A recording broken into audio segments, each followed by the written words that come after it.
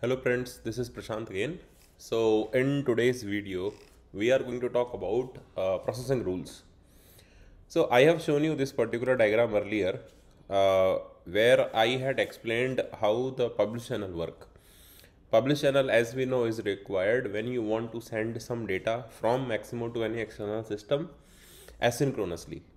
And in the publish channel, there are multiple layers by which data processes. Whenever you are going to send data from Maximo to other system, many times you have requirement to modify the data. There can be multiple examples. For example, there is a custom field into which you want to set a value. If the condition does not meet, you want to stop that transaction to be processed. So if you have these kind of requirements, there are multiple ways how you can do the customization. One way is you can use the classes. So you have user exit classes, you have processing classes. On the object structure also you have classes. That is one way of doing it.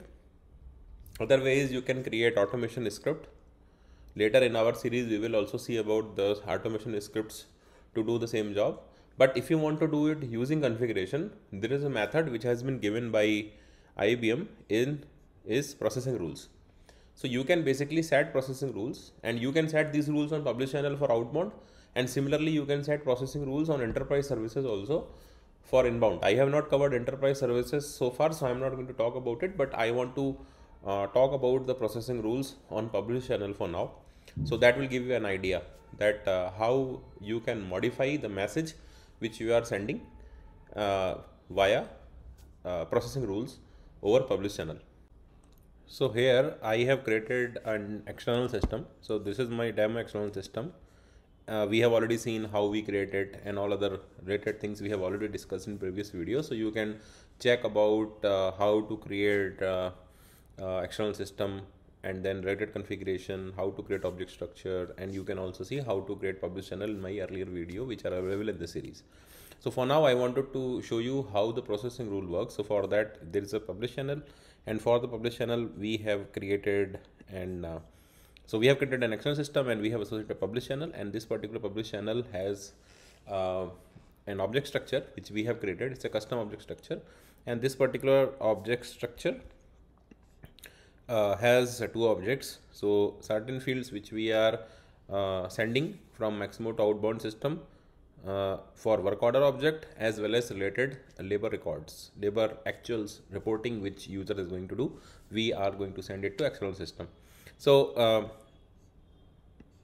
now we will see how you can do the modification, and how you can do the you can apply the processing rule to do the modification. So you will see there are three particular buttons which are available into this particular section.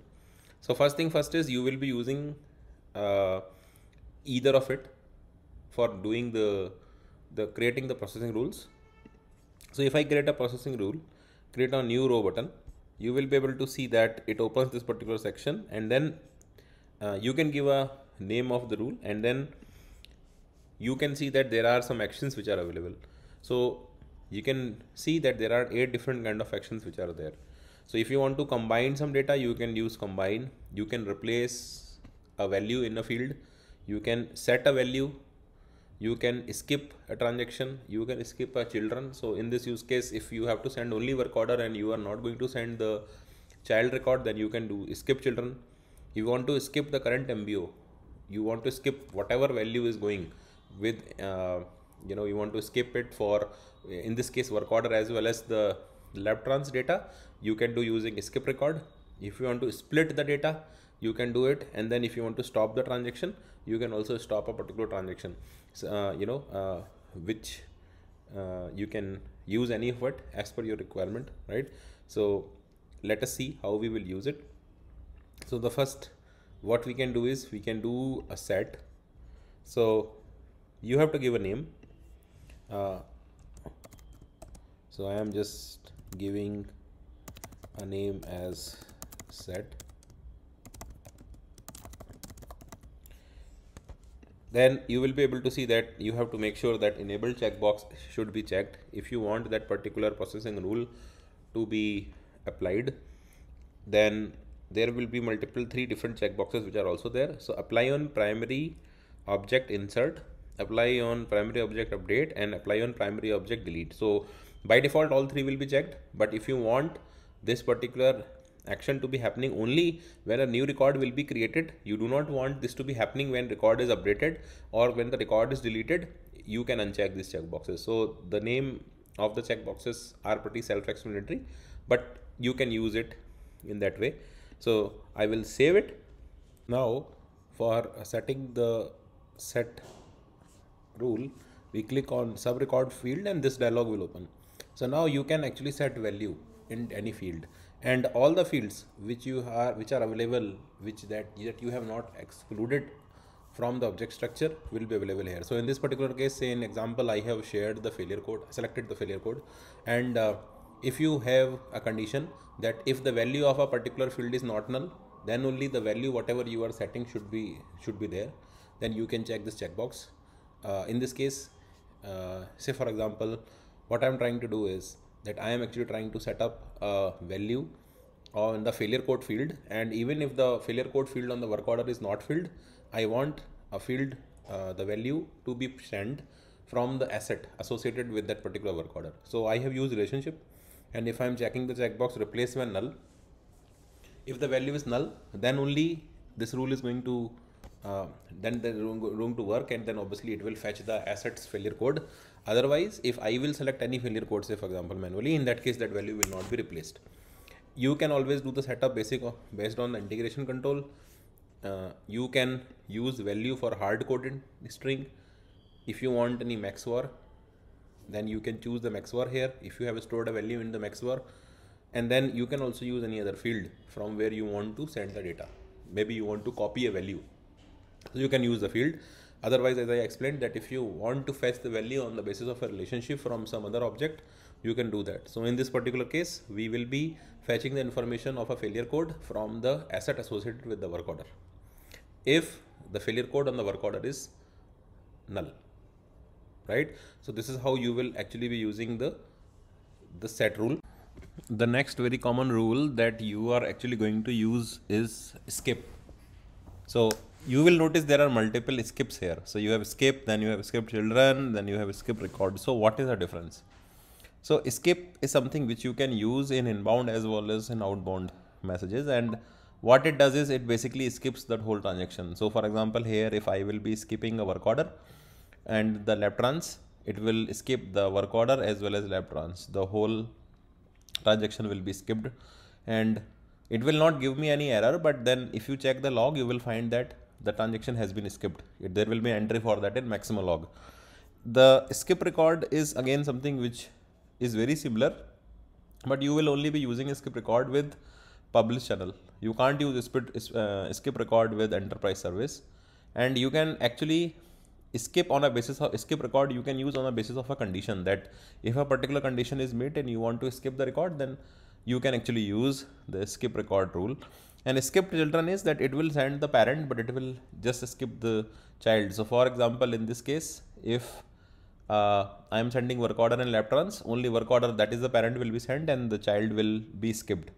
So you can choose as per the requirement that you have, that which rule you have to actually apply. And if you have more than one rule, then it follows via sequence. Behind the scene, you will see that there is a sequence field which is available. So if I choose skip here, I can give a name.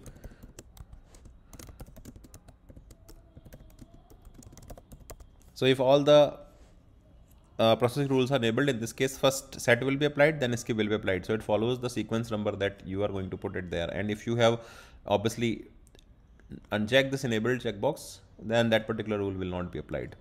To use the skip rule, you have to set add modify condition. So you click on add modify condition button, and then this particular dialog will open, and here you can actually define. So first thing first is you have to define a condition. So just a condition number. You can have multiple conditions added here, and this particular condition will be evaluated again once the skip rule will be fired.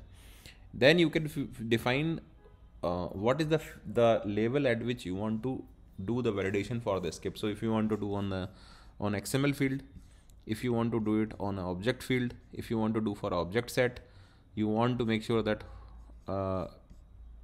it has to happen using a control, you can do it. A very common thing which we generally use is XML field.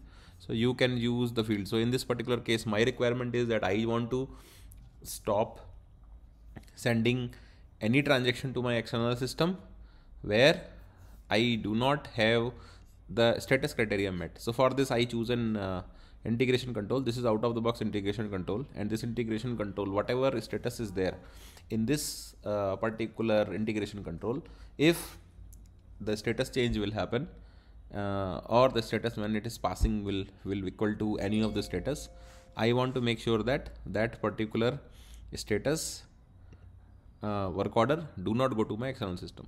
So I can always apply that, and then there are multiple different evaluation types you can choose, so depending upon the criteria. So in this particular case I can choose not equals. So in my requirement is that I want to make sure that all the status which work order which do not have the status mentioned in this particular integration control should not go to external system. So I have said that, and then I will do OK. So once I do OK, let me also show you the integration control. So integration control, you can also create your own. Integration controls are different types. So you click on the select action and you will be able to see the integration control. This basically provide you a placeholder to keep all the data associated in the form of a list mostly. So here the one which I have chosen work order start. So you can see that here the value is approved. Say if I add some other value, for example, if I say comp, and if I am going to associate this particular list control as I did on the skip, when the condition will fire, it will validate that work order, what is the work order status, and depending upon the condition, this list will be used for the comparison, and then accordingly the processing rule will do its job. You can create new one. For example, you can create multiple different types of integration controls are there. So I am going to actually talk about it in a separate video, how it is used, but this is the way how you basically create it. So I am not creating a new one. I have just used one out of the box one, and it has two status. So whenever the status is not going to be, in my case, whenever the work order status is not going to be equal to approve and comp, that particular transaction will not be sent to external system, right? Another rule which I also want to talk about is stop. So this particular transaction stop is something which works similar to skip, but with one difference. So if you are using a stop in that particular case, in the case of outbound transaction, if the condition is meeting, it again require a condition to be added. If the condition is satisfied, it will give you an error on the UI, while skip doesn't give you any error on the UI, right? And if you are using stop for an inbound transaction, then that particular transaction will just be there in your inbound queue and it will not be processed, because there is no way for a user to see the error, right?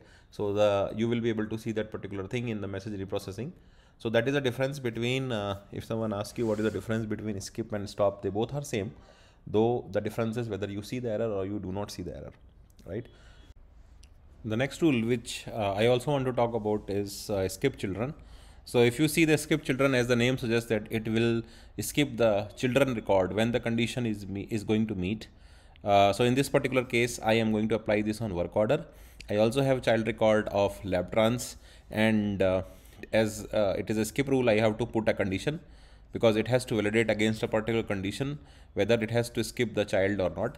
So again, I created a condition, and I can use object set in this particular case. So object set will basically show me what is the object that I am going to look. So here I have lab trans, so I want to skip the lab trans. So let me search the lab trans, and then you can choose the relationship, right? So what is the relationship? So lab trans is the relationship that I have choose, and if it exists, then it has to be skipped, right?